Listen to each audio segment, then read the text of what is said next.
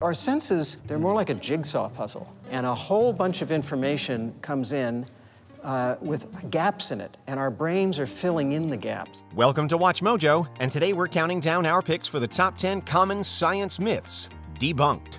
For this list, we'll be going over inaccurate but popular beliefs about science. Do you know any other science myths? Give us your thesis in the comments. Oh, my head. The remorse of the sugar junkie. Oh. Number 10. A penny dropped from the Empire State Building. Hey, Lois, give me a penny. You're not gonna throw it over the edge, are you? No. Yes.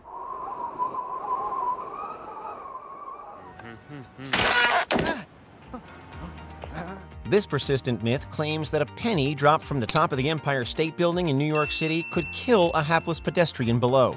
The idea is that because the building is so tall, the penny would pick up considerable speed. However, while it is potentially dangerous to drop even small objects on someone from high up, pennies are so light and tumble so much when they fall that they don't reach terminal velocity. It would still hurt you to get hit with one, but it would need much more force and weight behind it to lead to your death. Yeah, I mean, the worst thing I can come up with is if you were looking straight up in the sky and you got hit in the eye, it probably wouldn't be very good for you. But even then, I don't know whether it'd take your eye out. Number 9. Blood is blue inside the body. Look at the veins on your arm. What color are they? Blue, right? If not, see a doctor. The sight of azure lines on our bodies has led to the erroneous belief that blood is blue inside the body. Some hold that it becomes red when exposed to oxygen, such as when it reaches our lungs. But this is incorrect. It's always red. The blood in our veins appears blue from the outside because of how light hits our skin tissue. You could say that this myth is only skin deep. Number 8. Sugar makes children hyper. Lois, I'm about to drink my first soda. Better come stop me. That must be the sugar. Oh, God, that's good. Rupert, suddenly I want to run! Chase me! Parents everywhere have lamented that giving their children sugar makes them bounce off the walls with nervous energy. While too much sugar can be bad for health reasons, it doesn't hype kids up the way people think. The myth originated from a single study published in 1978. Multiple studies since have found that sugar doesn't affect children's behavior. Okay, we're young, rich, and full of sugar. What do? Let's go crazy Broadway style! In double-blind studies, parents couldn't tell which kids had been given sugar or placebos. Sometimes kids just like to run around and have fun. They're kids. They've got a ton of energy, regardless of what they've eaten. I see right here it says I shouldn't have given you sugar. Number 7. Goldfish memories last 3 seconds. I suffer from short-term memory loss. Short-term memory loss. I don't believe this. No, it's true. I forget things almost instantly. It runs in my family. According to popular culture, goldfish have memories that only span 3 seconds, or some other figure that's incredibly low. However, while some fictional fish may have a hard time remembering what just happened, real goldfish have memories that can last significantly longer. Thousands of studies have been conducted for around half a century, and they all conclude that despite public perception, goldfish can remember things for months, possibly even years. Those kept as pets may even recognize their owners. So if we've known this for decades, maybe it's not the fish with the memory problems. Can they remember for 3 seconds? I'd wager you bet, and a lot more. Number 6. Wait 30 minutes before swimming after eating. What you're seeing is not a reenactment. This is my real family, and they're actually drowning in my pool. I'd like to save them, but I've just eaten, and I know that I have to wait 45 minutes before I go swimming.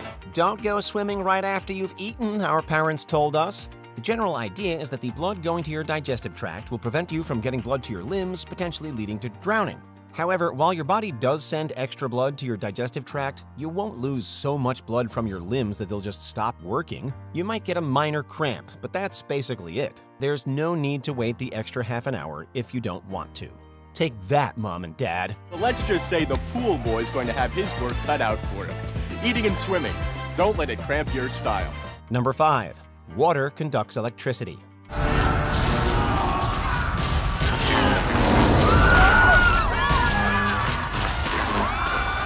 Wait. Before you do anything crazy, it is extremely dangerous to mix water and electricity. But technically speaking, it isn't the water doing the conducting. In its purest form, H2O won't conduct anything. It's the minerals inside the water that do the conducting. Most water has some impurities and minerals within it, so it usually does carry a current through it.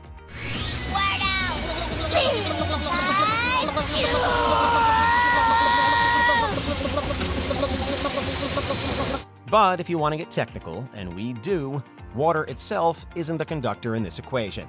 In fact, on its own, water acts as an insulator against electricity. Uno reverse. Number 4, the 5 human senses. Your senses help you navigate the world around you. It's how you know not to touch something hot. But it turns out our senses might not be as reliable as you'd think. Maybe your eyes are even deceiving you right now. Generally, most people hold that human beings have only 5 senses: sight, hearing, smell, taste, and touch, with supernatural abilities often purported to be a 6th sense. But humans have far more than 5 senses, depending on how you define them. Along with the usual 5, there are also the sense of pain, balance, temperature, and orientation, with some adding even more beyond those. The big 5 are probably easier to rattle off simply because they're related to visible external body parts. Meanwhile, our internal senses are left unexamined by most people because they're not right in front of our faces, or on them. Number 3, humans evolved from apes.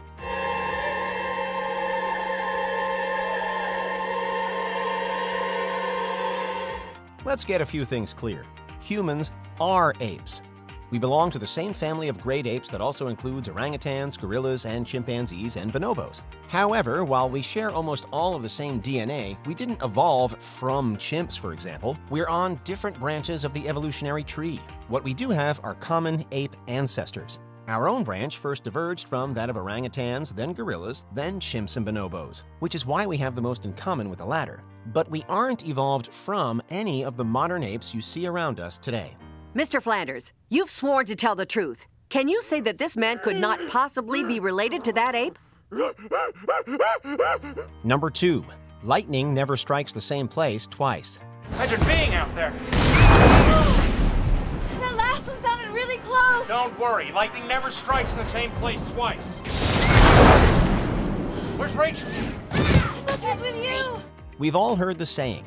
While people often use this phrase to refer to something unlikely happening multiple times, it's also directly in reference to the weather. However, standing where lightning has already struck is an incredibly bad idea. In some cases, lightning is more likely to hit somewhere it has already struck. Skyscrapers, for example, are frequent targets of lightning strikes and can be hit multiple times in the same storm. While cartoons and other parts of pop culture often use lightning striking twice as a comedic impossibility, it's a very real danger. Lightning hit the same tree? Twice? It's a fable. Okay, just checking. Before we continue, be sure to subscribe to our channel and ring the bell to get notified about our latest videos. You have the option to be notified for occasional videos or all of them. If you're on your phone, make sure you go into Settings and switch on your notifications. Number 1, humans only use 10% of their brains. They've identified these receptors in the brain that activate specific circuits. And you know how they say that we can only access 20% of our brain? Well, what this does, it lets you access all of it. For decades, folklore would have us believe that we only use 10% of our brain's full potential. This is not only wrong, it's ridiculous. While pop culture suggests that using more of our brain will somehow make us smarter, more perceptive, or give us psychic powers, the truth is that we use most of our brains all the time. The brain uses 20% of a body's energy. It wouldn't be very efficient if only a tenth of it worked at once. So, if you want to think smarter, it's not a matter of brain power you need. 10% may not seem like much, but it's a lot if you look at all we've done with it. Did you enjoy this video? Check out these other clips from WatchMojo, and be sure to subscribe and ring the bell to be notified about our latest videos.